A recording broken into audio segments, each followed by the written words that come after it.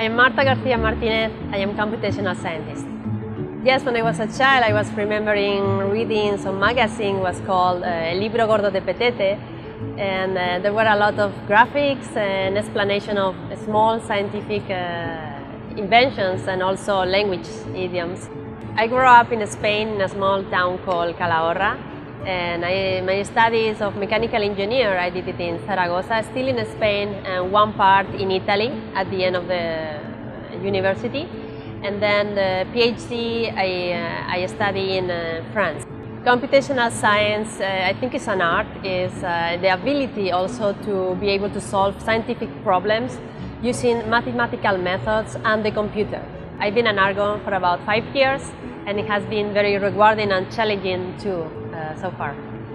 It's very rewarding to know that you are part of a project and that they are getting this wonderful science done. They are publishing, they are getting awards, and you are helping them to achieve that objective.